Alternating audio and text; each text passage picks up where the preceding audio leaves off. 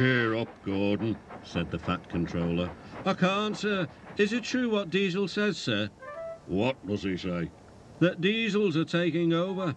Don't worry, Gordon, that will never happen on my railway. And one more thing, sir. Why did the visitor have 2 tenders? Because he lives on a railway with long distances between coaling depots. Gordon felt better.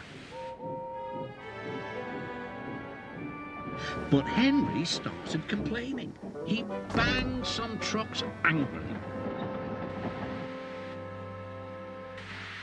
I always work hard enough for 2, he puffed. I deserve another tender. Duck whispered something to Donald. He was going to play a trick on Henry. Henry, he asked innocently, would you like my tenders? Yours? What have you got to do with tenders? All right, said Duck. The deal's off. Would you like them, Donald? I wouldn't deprive you of the honour, replied Donald. It is a great honour, continued Duck thoughtfully, but I'm only a tank engine. Perhaps James might. I'm sorry I was rude, said Henry hastily. How many tenders have you, and when could I have them? I have 6, and you can have them this evening.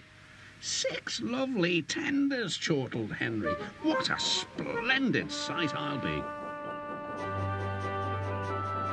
Henry was excited all day. Do you think it'll be all right? He asked for the umpteenth time. Of course, said Duck. They're all ready now.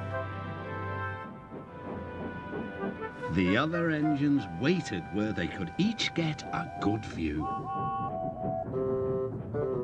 But Henry wasn't a splendid sight at all. His 6 tenders were very old, dirty, and filled with boiler sludge. Had a good wash out, Henry, called a voice. That's right, you'll feel a different engine now. Henry was not sure, but he thought the voice belonged to Gordon.